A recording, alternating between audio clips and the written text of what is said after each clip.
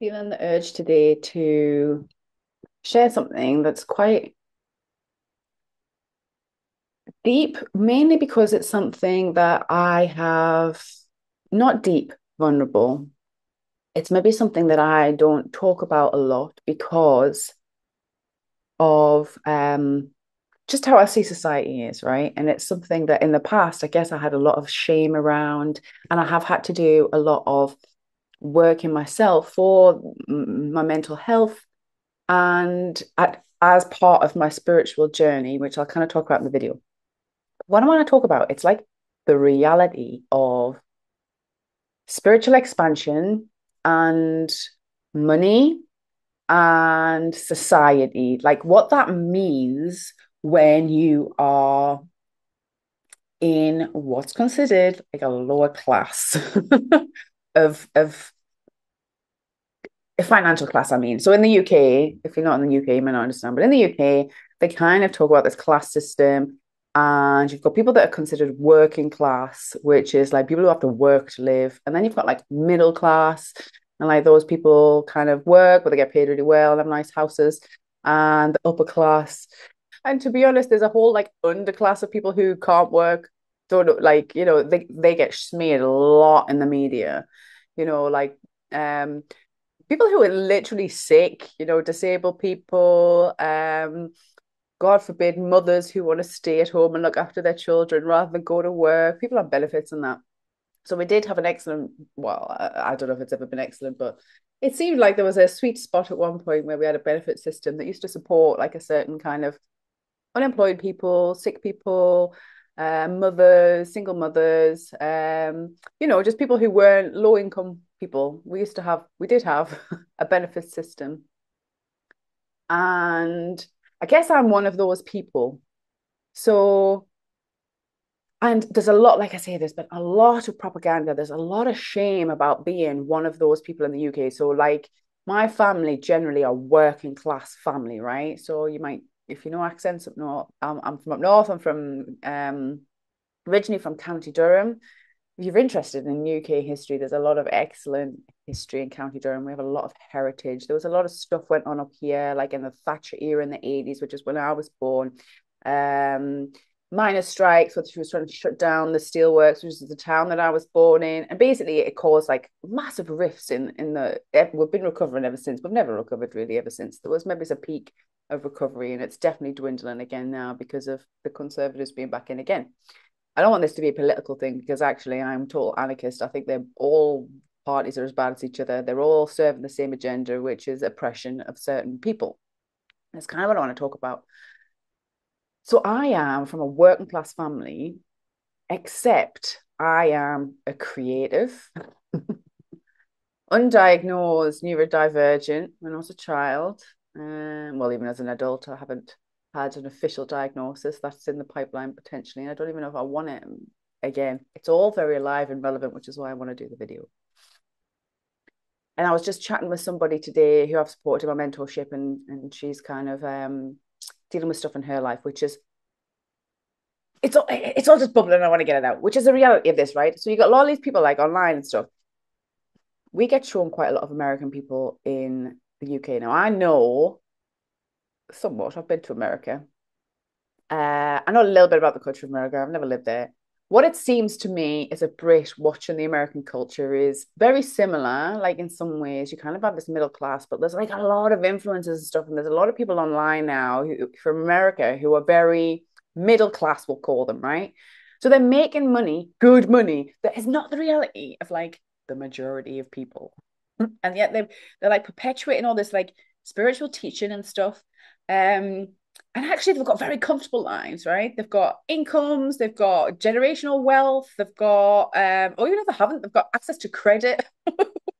So they can sustain quite like a comfortable lifestyle while going through and talking about some of this spiritual stuff.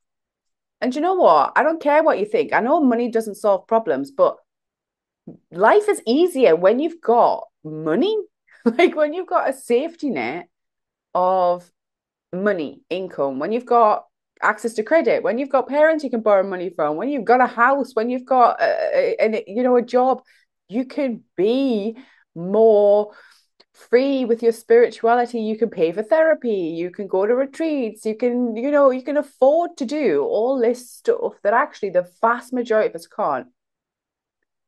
They're just people who are not in the trenches, right? They're just people who have created comfortable lives or can afford to live in a comfortable, isolated way and explore their spirituality or whatever. And I'm just like, I'm not saying I haven't had any support because at times I have. And I honestly don't know how I've still survived really when I look at the amount of income I've had and some of the things I have been able to do. So over a period of time, like I have been able to do retreats and things.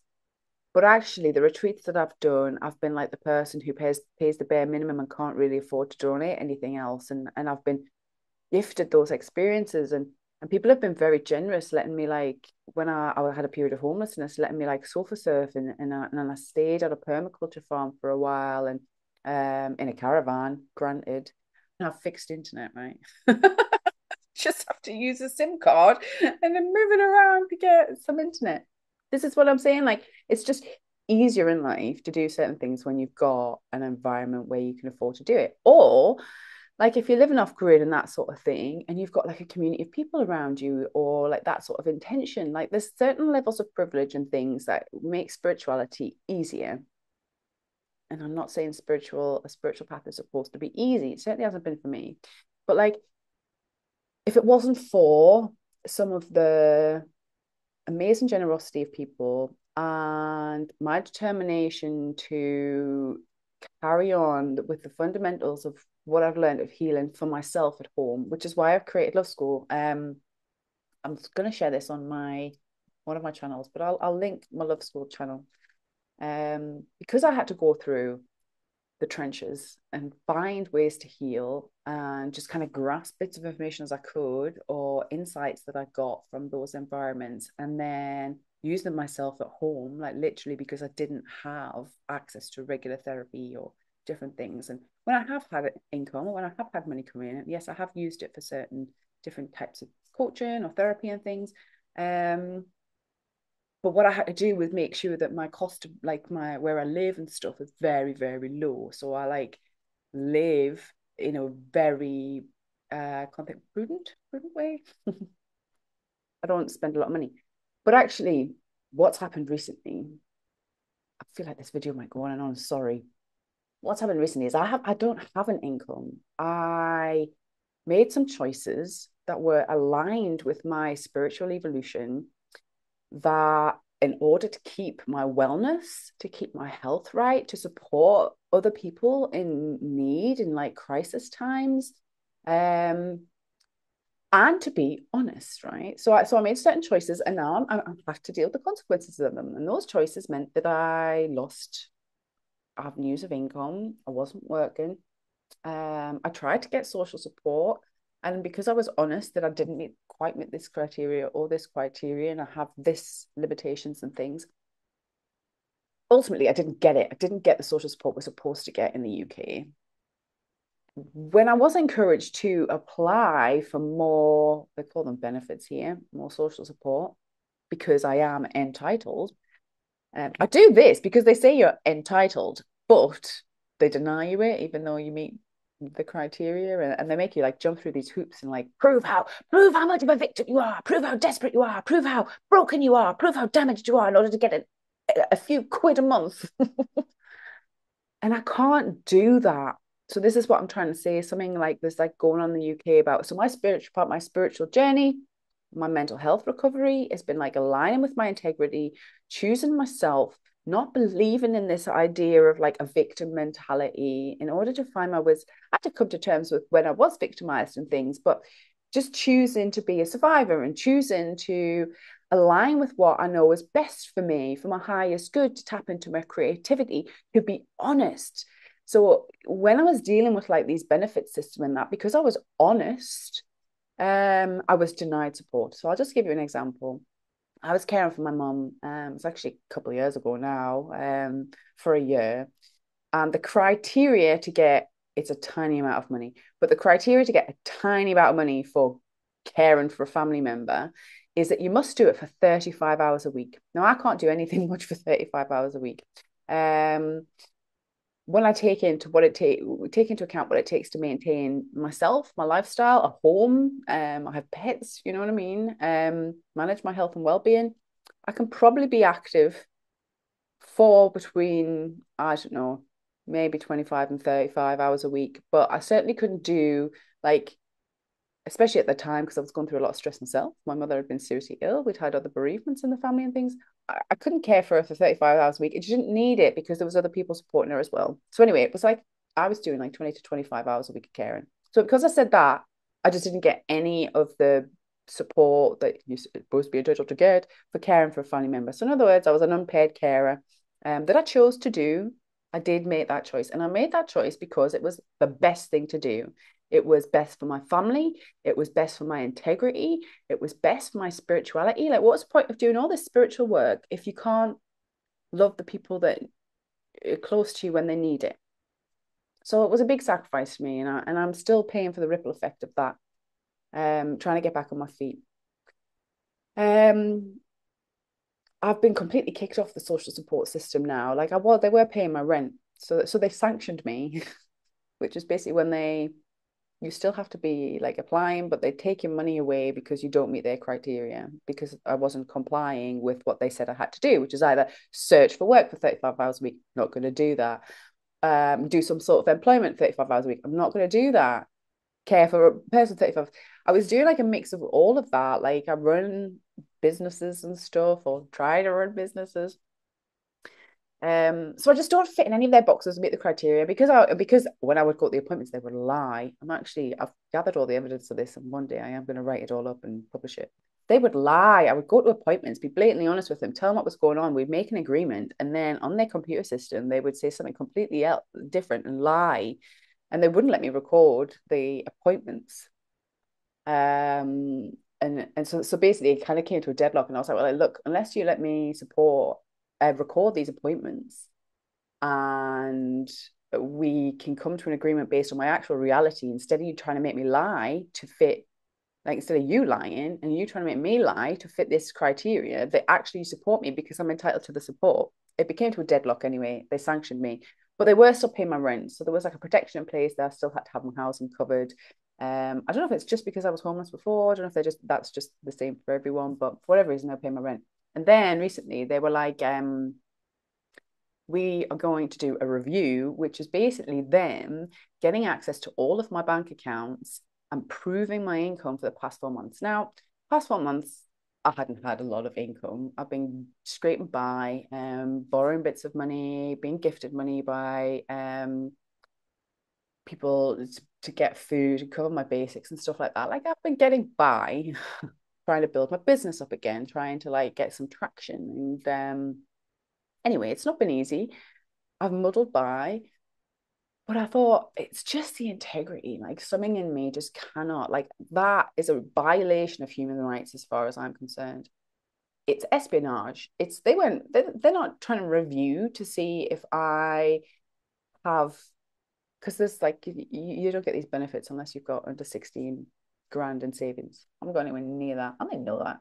But anyway, they wanted to check that, which basically meant I had to give them all my bank account details for the past 4 months so they could check and see. And I'm like, my instincts are quite strong. I'm like, this is a data gathering exercise. This is just them trying to gather data for this whole digital currency bullshit to like track our money, where it's been spent, who's supporting, like, you know what I mean?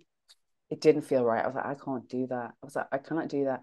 And apart from the fact we have a human right supposedly in this country where you're innocent until proven guilty now, they're not supposed to be able to accuse you of and investigate a person unless they suspect them of committing a crime. So are you saying you suspect me of benefit fraud?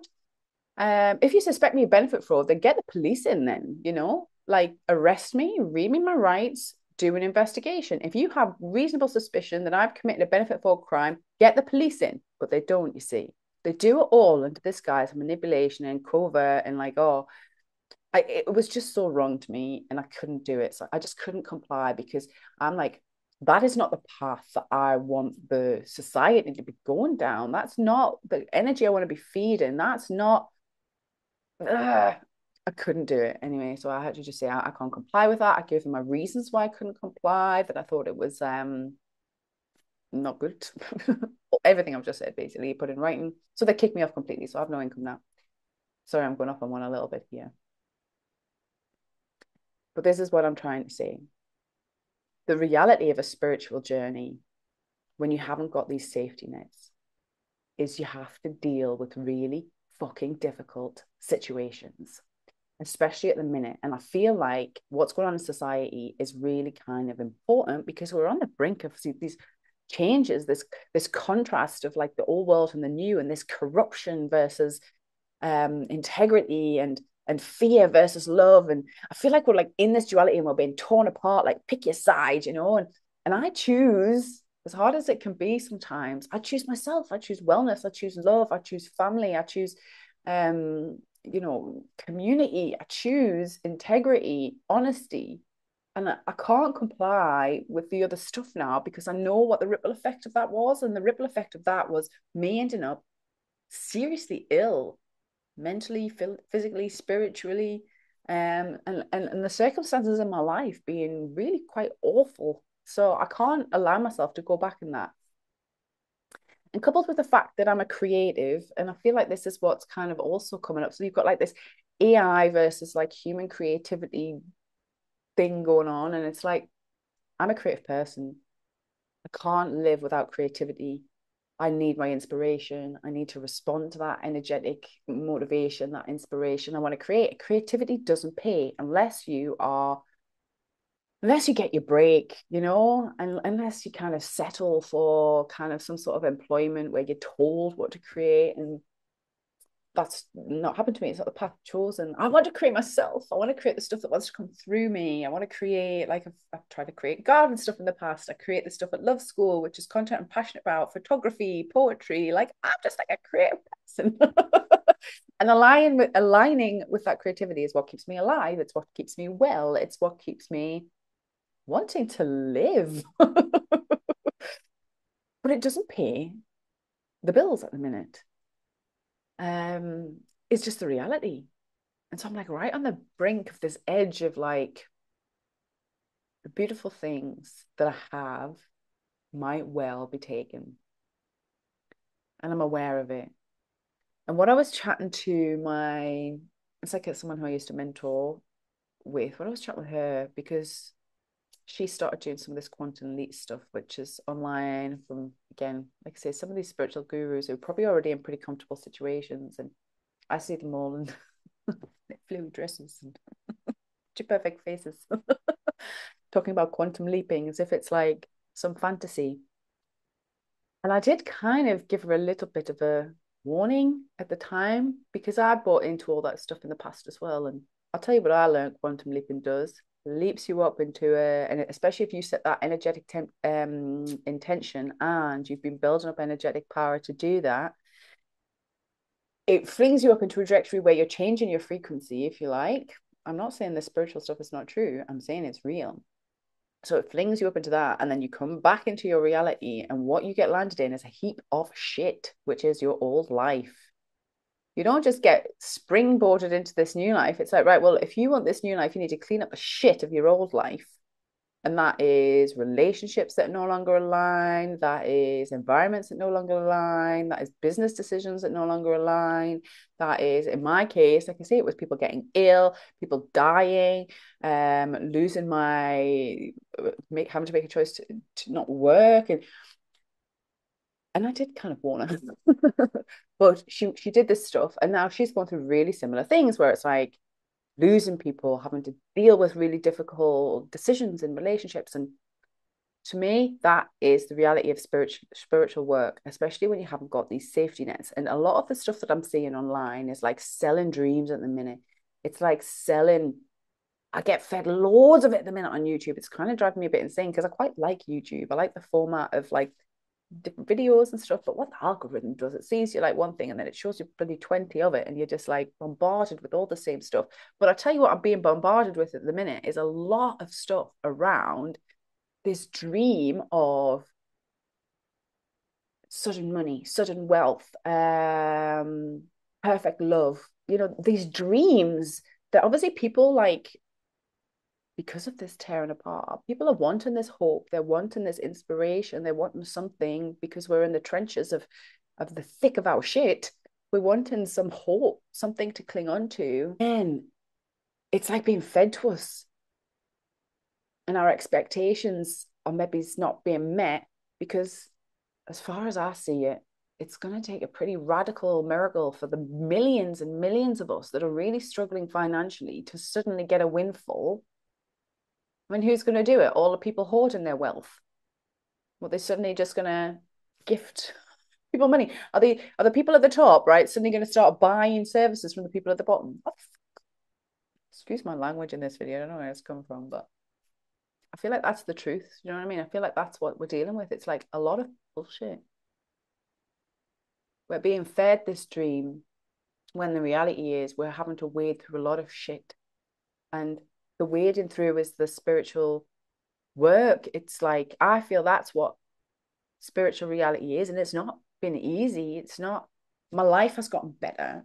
My wellness has gotten better. My mental health has gotten better. My confidence has gotten better. My ability to communicate has gotten better. All this stuff that I've done on my own spiritual healing journey has improved my life. I haven't seen a significant improvement in my reality, as in, actually, in many cases, my reality has gotten more and more difficult, which is forcing me to have to clear more and more stuff, more and more shadow stuff, find more and more strength, um, tap into more and more creativity, find more inspiration, trust and have faith in God. Like, I feel like that's all coming from really challenging circumstances. And that is the reality of a spiritual journey for many of us, for many millions of us.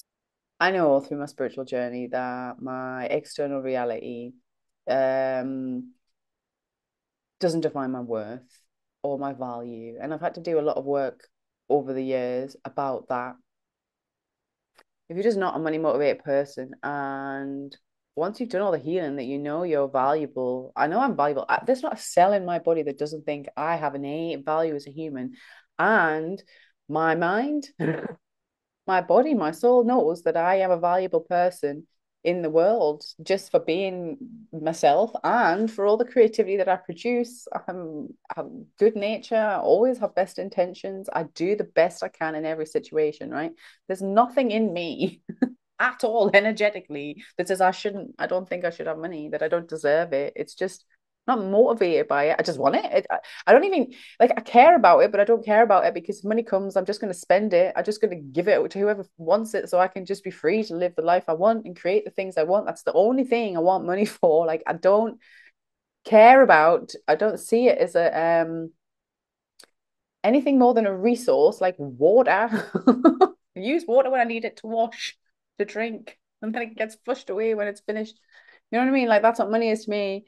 Um, so I don't feel like there's any mindset blocks in any way that would be stopping me having money, energetic blocks, no, but there is no money in my life currently. So if you want to give me some money, give me some money. I'm going off on one a bit. Felt like I just wanted to channel a bit for this video. I see it's gone on a little bit long now, but if you needed this just touch of reality, if you've watched this, I really appreciate it. Please do like and subscribe and everything to my channel, because trying to build momentum in the current world with all the noise that's going on, it's not easy. And I'm just a single person here, just trying to, like I say, follow my creativity, run businesses, try to make some money and survive and help people and follow my spiritual path and all of that. And it's not easy at the minute. It's really hey, that's me putting a judgment on it, but the lifestyle is easy. The result, getting the results can be challenging sometimes, especially for those of us who have kind of grown up with this karma. I think I was talking about that before, wasn't it? Before Benji interrupted. But I've grown up with this karma, and I do think in some ways, like, that is the lessons we were here to learn. We were born in the families we were born in. We chose them. Or even if we didn't choose them, that's what we got, right? That's what we got. We have to just deal with what we've got. And if what we've got is traumatic childhoods, difficult lives, poverty, that's what we've got, and that's what we've got to grow through. That's the reality. Like, yes, okay, sometimes we might need to feed those streams and have aspirations and work towards our goals. But it's not, I don't think, whatever religion you follow, I don't think it's pixie dust and fairies. I think every kind of spiritual text, every story that we tell each other as humans is all based on this challenge and journey of growth, of dealing with reality, of having to overcome. And I think in my own experience, that's what a spiritual journey is. That's what um growing as a human is. And actually, we're going through very challenging times just generally at the minute as we are evolving that way.